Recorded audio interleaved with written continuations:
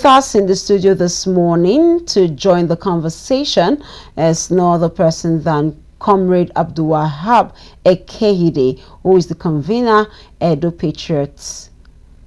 Good morning to you. Good morning, viewers. Good morning, Nigerians.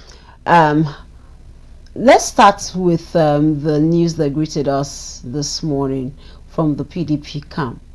Court nullifying the PDP primary elections. What's your take on this, and what effect would it have on this coming election from the party? Yeah, it's a clear message to all political parties that eternal democracy is very important in everything we do as far as democracy is concerned. If you set rules for yourself as a party, you should be able to also obey and respect those rules.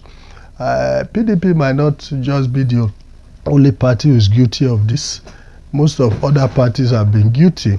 If you take our minds back, you will remember that in Zamfara State in 2019, the whole of elections that was done in Zamfara State, won then by the All Progressive Congress, was nullified based on the fact of issues related to primary elections.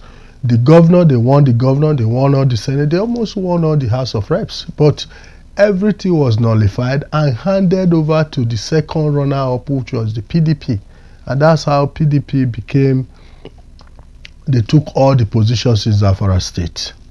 And if you also look back in the same vein, Rivers State, APC was barred from even contesting the elections based on these issues of primary elections. So this is not the first time. It is not new in our democracy. And I think that it's just that maybe sometimes we don't learn lessons. We need to learn lessons. We need to allow democracy to take its place, because democracy is a game of majority and numbers. And it's a game that rules needs to be followed. So if you think you are now in charge and you want to subvert the rules of the game, then this is what you get. As we speak, by that pronouncement, it means that PDP don't have a candidate in Edo State as we speak. Yes, maybe when they appeal, and I know there is room for appeal, they will definitely appeal the judgment, and let's wait and see. Well, the PDP chairman has spoken this morning saying that whatever came up from the court is not enough to, in fact, is of no effect, in his words, is of no effect to the forthcoming September 21 election. No, I think that he's just trying to save his face, or maybe he does not understand the law. Because when the court says the process that brought you up is faulty and is non-void, can you still stand to say you are still representing that position? No, they say the process that brought you because before primaries there were delegates election, and it is those delegates who will elect the governorship candidate, and the court is saying that that process of that delegate, even bringing the delegate and the delegate election, is nullified. So anything that comes out from that process is also a nullity. That's exactly even though I'm not a lawyer, but that is very clear. It's very unambiguous. The position of the court, the judgment of the court is unambiguous. It's straight and direct. That the process that they excluded about 380-something delegates from their list, which was unlawful, and so that makes that process null and void, because they didn't have the right, because those delegates were already accredited to vote, but they made sure they prevented them from voting. And so based on that, the process is nullified. If it's nullified, whatever result comes out from that process is also nullified. So the PDP chairman maybe he's just trying to save his face, because he knows they will appeal, so that it's election, to still give hope to their supporters, to say no, don't lose hope, because when they hear now they have nullified, some of them will now be switching camp. So no, that's because he's a politician. That's what he needs to say. So that he gives hope to them. No, we are still in the race. Don't mind that judgment. But if you go behind, you see that they are preparing to appeal. So if it doesn't matter, why do you want to appeal? Yeah, so they should just stay, let them not appeal and see whether they will be on the ballot. Let's look at the political atmosphere, you know, in Edo State at the moment. It's about 2 months to the elections. Yeah. What would you say about the political atmosphere in Edo State? You know, in every election, when it's time for elections like this, every election, the atmosphere is always tensed. And Edo is not an exception. It's always tense because it's a game of poaching. It's a game of trying to win more people, because democracy is about majority. So everybody, even coming to your party to woo you can see what has been happening. Some people are moving from the APC to PDP, but more are even moving from the PDP to the APC. As we speak, the former deputy governor of the state, Comrade Philip Shaibu, who was impeached, is working with the APC, even though he didn't decamp, say I'm not APC. If you check the national vice chairman of the South PDP, Chief Dan Obi, is also working with the APC, even though he has not decamped. If you check the former governorship candidate of the PDP in Edo State, Ogbede Hama, is what if he has donated his office, campaign office, to the APC. Philip Shabu, you heard the other day, also donated about 50 Sienna buses to the APC candidate. And you see, so, and I tell you, the challenge PDP have is that they have divided themselves into 2 or 3 pieces, because the legacy PDP members who Obaseki came and met that gave him the ticket, he has sidelined them in all activities of the party. So of course it is like the old and the new PDP now. So most of the old PDP are working with the APC, and that is why I think that the PDP do not stand a chance in this election, even if they have a candidate. Now let's look at the electorates. What is the atmosphere of the electorates, you know, coming in the forthcoming election? No, let me take your mind back to 2020, when Godwin Obaseki sought for second tenure. You know, he was in APC and then he moved to the PDP. Yeah. When he sought, he campaigned on a mantra. He said, "No man is God." Because he told Edo people that Adams Oshomole was playing God, because he wanted to impose a governor on the state, and people, because of sentiment, followed it and said, yes, we cannot allow Adams to become God, and that was why the result went the way it went. Today, the same Obaseki, that thing he said, he also now playing God, because he did not allow a level playing field ground all for his own party people. Now, if you already had a candidate before he came into the party. That candidate, there was some agreement. Okay, if you come, maybe after this guy, you still give him chance. Now you went to bring someone who was not even a card-carrying member of the party, the current candidate. It is in this process that he became a member, and you brought him, and now you see Goadleli also choose the governorship and the deputy governorship. You brought your SSG as the deputy governor. You didn't even take anybody from the legacy party. This man, your SSG, was the one that followed you from APC to join the PDP. Now, you took him as the deputy. You brought a stranger and made him the candidate. You didn't pick from any of the legacy party. So so he is also now playing God. And Edo people are wiser now. They are saying, you say no man is God. Why do you want to play God? We will not also allow you to play God. That is the situation in Edo State. Let's look at the security challenges, you know, that we face in Nigeria. Well, the INEC chairman, talking about Professor Mahmood Yakubu, a few days ago already said that the INEC is set and that the security challenges would not have an effect. But let's look at juxtaposing his words with the atmosphere at the moment.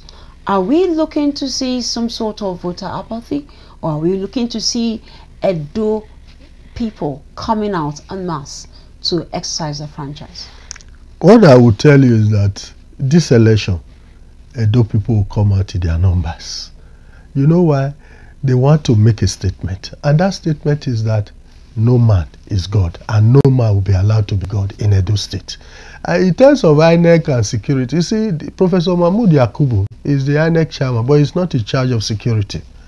the security lies in the hands of the police and other security agencies. It's completely out of his hands. He will only speak that the assurances that he has been given by the security agency, but he doesn't have the power to say, okay, security, do this or do that. He cannot even control any security, even on election day. You understand? So he should be focused on making sure that INEC electoral materials get to their polling unit as at when they should get there. Voting should start as at when it's supposed to start. Those are the things he should make sure, and they should train their ad hoc staff on how to use the beavers and how to do everything seamlessly, so that we will have issues of maybe beavers machine not working, or because INEC chairman also told us that there was flooding that affected the INEC office in Benin, that about 4,000 PVCs, beavers machine, were affected, which means they need to replace them. You understand? So those are the things that should concern INEC.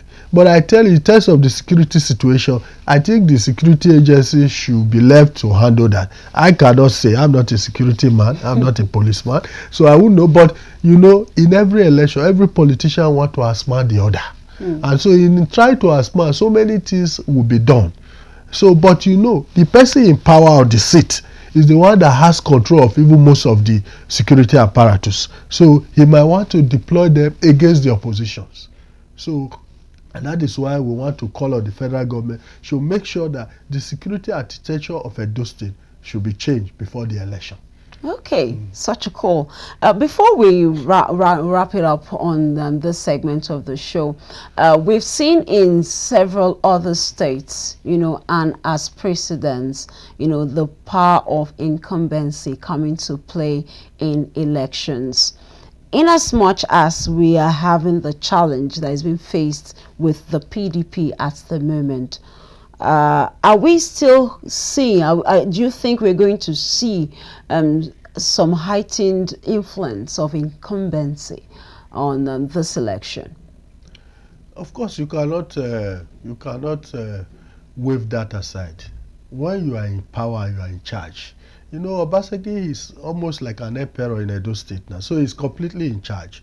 But I tell you, when the people are resolved, it is a matter of the people. They are resolute, they are resolved to say, no, we don't want, because if you check Edo State in the past 7.5 years or thereabout, you realize that what we have had is promises, and signing of MOUs that are not on ground. Obaseki promised us a Gelegele seaport, we can't find it. He promised us an airport in Auchi, we can't find it. He promised us an industrial park, we cannot also find it.